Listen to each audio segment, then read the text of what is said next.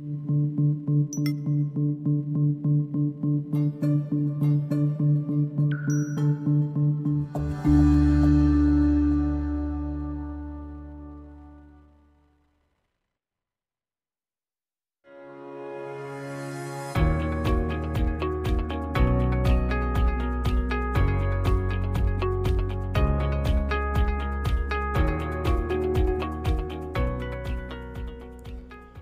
to CEO Money. I'm Michael Yorba. Thanks for joining with us. I have Carisa Miklusak with us today. She is the CEO of, and I want to make sure I got this right, is it tilr?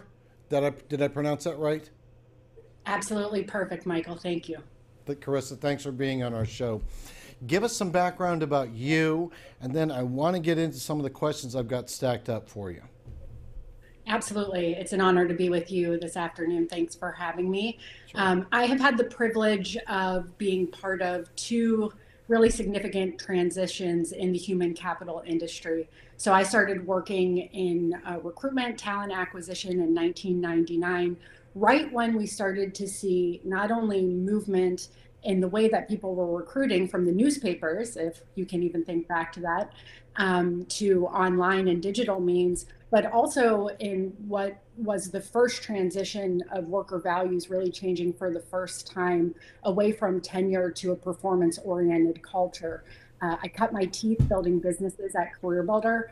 And in 2008, in what I would call digital 2.0, with the onset of really heavy social media starting to be used for businesses, I spun out and built my first company to try to solve some of the employment and talent acquisition problems we saw originate out of that first transition. So fast forward to today, we're in the second transition in just less than 20 years, where we're starting to move away from traditional recruitment and starting to rely rather on technology in an even more heavy capacity, looking at things like AI to make matches between employers and jobs, and starting to reevaluate again what values really drive workers. So I have been part of this for my entire career, and like any entrepreneur, have this insatiable desire to solve problems. And so with your correct pronunciation of tilr, we're giving it a good run this time with a real focus on skills rather than titles. Talk to me about tilr's processes and how it uses AI in this radically changing workforce that we're living with now.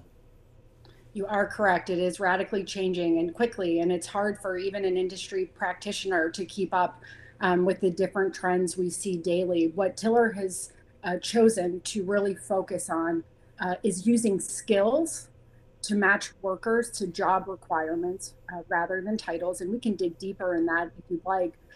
But our mission is to remove bias in AI.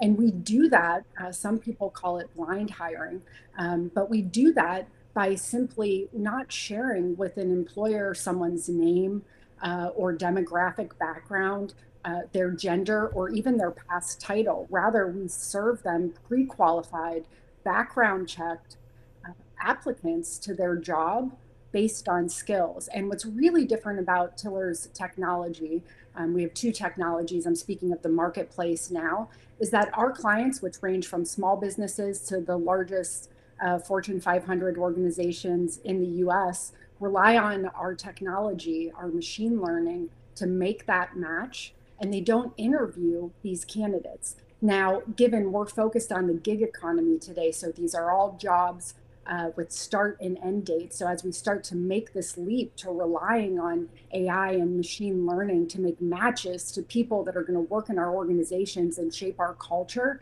the gig economy stands out as the leader in being most comfortable to rely on some of these technologies. Let's drill down into the statement you made earlier about skills versus tenure or any other criteria that people are looking at. You're really focusing on that. How are you using AI with the skill sets to get better connections for the people involved?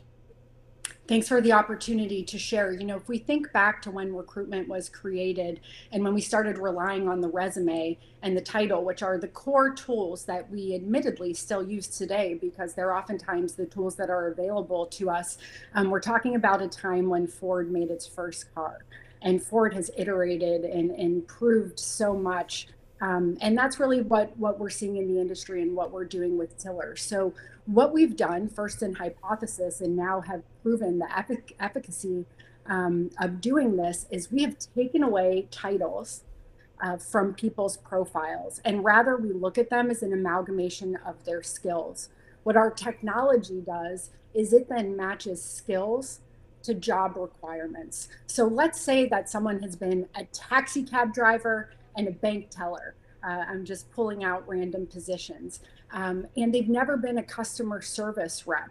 But there's a job for a customer service rep that has requirements such as being able to conduct quick financial transactions, being able to take and follow directions, being able to listen to a client and suggest a solution, having basic communication skills. These are all things that an individual may have gained in their prior jobs. And if we take away titles, which we actually argue are biased, we all of a sudden see that this person is really applicable and fitted for so many different roles. So we struggle with skill gap in this country and around the globe. And I don't think that we can solve it 100% by simply reallocating people based on skills, but it's certainly the first step and gets us halfway there when our clients start to fish in a different pool. By eliminating that bias of talent, they're oftentimes blown away by how large the pool is in their own backyard of candidates that really do have the right skills. At tilr, the way that we learn and become true machine learning and AI is that each time we reallocate someone, we have a 360-degree feedback circle where both the worker and the employer tell us whether or not we've got that reallocation right. Do they feel that the skills were point on? And over time, what happens as our machine learning truly learns from millions and millions of data points is that our technology oftentimes knows better than the employer or even myself what's going to make a great candidate match. What else is broken in the hiring industry that you feel needs to be fixed? I think that the way that we're approaching total talent management today is a bit broken. Total talent management is a term that people that work in human capital use to say we are looking at our entire strategic hiring process, and we want to see if it's aligned with our business goals. Are we hiring the types of workers that are going to really help us achieve those goals? And again, because we're relying on traditional recruitment, we're oftentimes relying on only one category of worker, such as the traditional W-2 worker, who's a wonderful and important worker. But as we start to really expand definitions of diversity, which is something that's broken in recruitment today as well, but I'll stay focused, I won't digress. We also have to really expand our thinking in this area and connect the dots. Now, the gig economy is something that we may know about it, but some people that are older than us don't understand the term.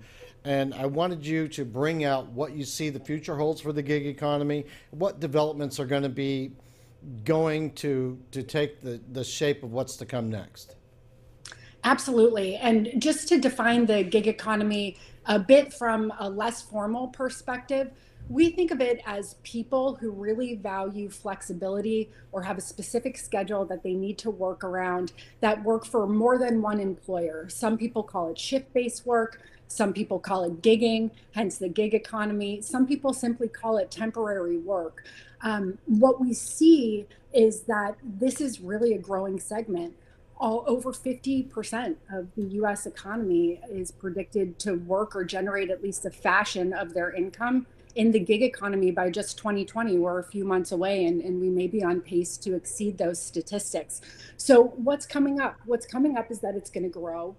As I mentioned, it's very open to digesting AI and different technologies to help it accelerate. So it's a neat spot for perhaps less front running organizations to kind of sit back and watch what works and what doesn't and really learn from if they'd like to be a bit more conservative with their approach.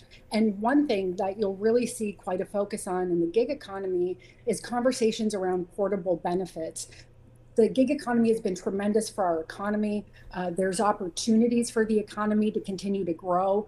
But what needs to happen in order for that to be sustainable growth is that just as we've created benefit systems that employers contribute to care for W-2 employees, we're starting to hear a lot of talk around a new concept of portable benefits, where benefits will actually follow the gig worker or the portable employee. Perhaps that's the new term that will emerge from job to job, and perhaps both employer and employee contribute to build a sustainable network.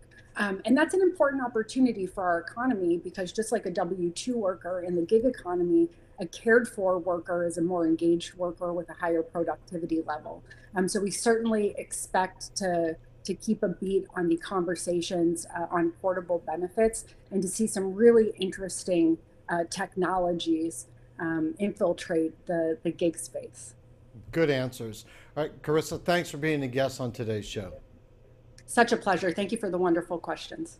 You're welcome. All right, you've been watching CEO Money with Michael Yorba. Thanks for joining with us. Like us on Facebook, follow us on Twitter, and don't forget to download our new app on the Apple Store or Android, CEO Money.